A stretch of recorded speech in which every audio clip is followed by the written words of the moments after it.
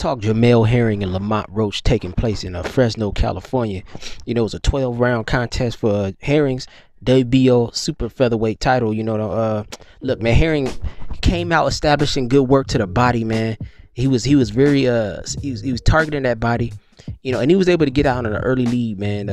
Look, Lamont Roach, man, was, you know, he was trying, man. He's somewhat of the shorter fighter at 5'7". You know, Herring, you know, had a slightly longer reach, but he was definitely more tactical, more calculated with the body punches. You know, later on, Lamont Roach had to like will his way back. You know, he had to will his way back. He actually caught Jamel Herring in the 11th round, man. And if he would have, even before that, let me just speak on the knockdown that was supposed to take place of Jamel Herring hit Lamont Roach on his way down. It looked like the feet might have got caught up somewhat, but this is before the 11th round. I think that was the 8th or 9th round. I don't really remember, but it probably should have been called a knockdown, but it wasn't. You know, but either way, man, Lamont Roach battled back, and he was coming in that 11th round. He was able to catch Jamel Herring, man, and it was visibly shaken.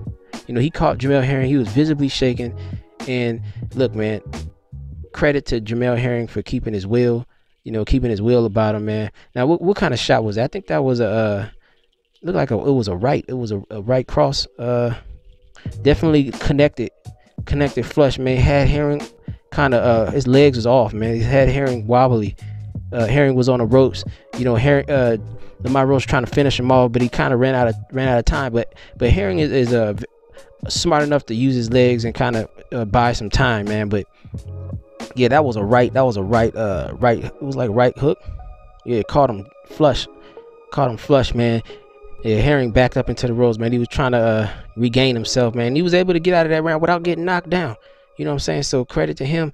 But yeah, man, Jamel Herring, man, ended up cruising all the way to the 12th man, got a unanimous decision. Scorecards read 117-111, 115-113, 117-111. A little wide, you know, but still, man, Jamel Herring, hey, man, he started off going to the body well, and I credit him for that, man. That was a good, you know, he improved to 20, he improved to 28-2, you know, look, man, 21 and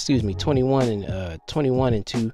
And Lamont Roach get his first loss on his record, man. But you know, even still, man, he did his thing, man. Golden Boy, they got in working with Top Rank, so maybe there's some more fights to be made. But at this division, man, at this division, let's see what if Jamel Herring can get in there with Tevin Farmer or Miguel Burchelt, man. I don't know. I think those are good fights, man. Burchelt looks like the fight to be next. I think that's the next fight to be made for Jamel Herring. As far as Lamont Roach, man, I think he's still a player in this division, man.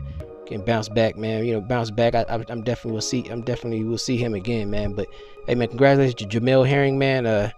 The Marine, man. You know, got a win in front of his crowd, man. This real guy in boxing.